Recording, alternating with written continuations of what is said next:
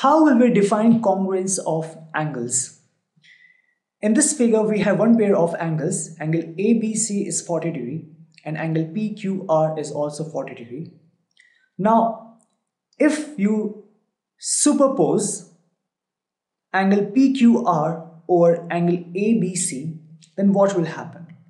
This vertex Q will exactly cover vertex B, and this vertex R, or say arm QR, let me draw it like this. When you will try to cover this, it will come something like this. In this case, even the arms are also equal, okay? So it will come something like this. Arms are equal and angles, this QP is also equal to AB and QR is also equal to BC, and 40 degree and 40 degree. So B will be covered by Q. We take with some darker color. Q. P will cover A and C will be covered by R. So applying superposition method, that is if you superpose angle PQR over angle ABC, then angle ABC will be completely covered by angle PQR. And why? Because angles are same. Therefore, we will say that measure of angle ABC is equal to measure of angle PQR, and therefore angle ABC is congruent to angle PQR. Okay, this is important. This is congruence of two angles. Okay, now in the next figure here, this is another pair. In this pair of angles, angle ABC is 40 degree, but angle PQR is actually 60 degree.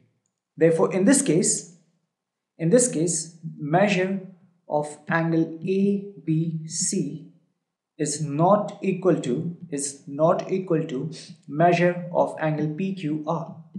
Therefore, angle ABC and angle PQR are not congruent. Okay, so that's important thing. Now, since they are not congruent, so what will happen if you try to superpose angle PQR over angle ABC? Then yes, vertex Q will come here, right? And maybe even QR will cover it here. QR will cover it if the arms are equal, but this arm QP will go something like this. And why it's happening? Because the angles are different. Okay, so that's why we'll say that angle ABC is not congruent to angle PQR. Let's take another angle. In this case, angle XYZ is 40 degree, but the thing is that it's also 40 degree. Sorry, XYZ is 40 degree, but the thing is that the arms, if you compare with these two angles, its arms are longer, right? This YX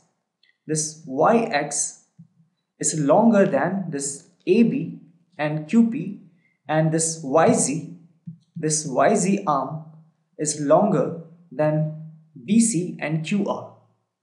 So will this angle XYZ be congruent to angle ABC and PQR? Yes, it will be. It doesn't matter how long an arm is, okay? What matters is the measure of angle. So if angle XYZ is 40 degree, angle ABC is 40 degree, and angle PQR is also 40 degree, if you apply superposition method, and if you try to superpose XYZ over ABC and PQR, then it will exactly cover the complete angle. The only thing will be that this arm is since longer, therefore it will cross this arm. But the length of the arm doesn't matter.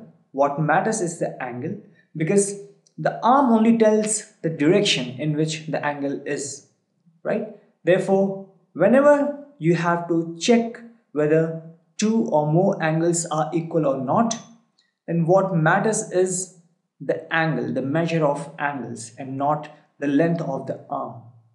Okay, so even in this case you will say that since measure of angle XYZ is equal to measure of angle ABC is equal to measure of angle PQR, therefore angle XYZ is congruent with angle ABC is congruent to angle PQR. That is, angle XYZ, ABC and PQR are congruent. But if I include one more angle, in this case you have angle TUV, okay, and it's something like this, but still the measure is also 40 degree. So will it be also congruent with these angles, to these angles? Exactly. This thing is, what matters is the measure of angle and not the way the angle has been represented.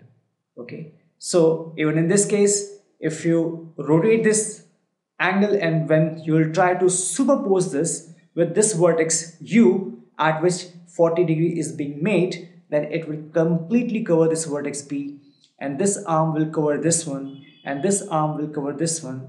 Doesn't matter what are the lengths of the arms, and doesn't matter how this angle is oriented in this space.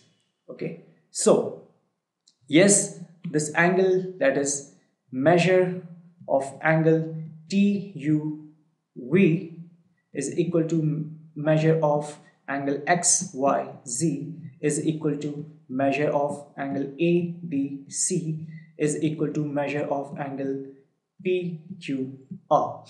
Therefore,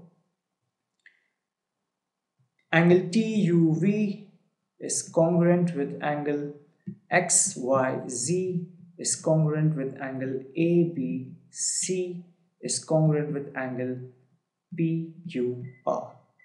These all angles are congruent. Okay, these all are congruent. Therefore, if two or more angles are equal, then the angles will be congruent. And if someone tells you that the angles are congruent, then also the reverse will be true. That is, if equal then congruent. If congruent, it means that yes, they are equal. Both these two things mean the same. So it was all about congruence of angles. In the next video, we will learn about congruence of triangles.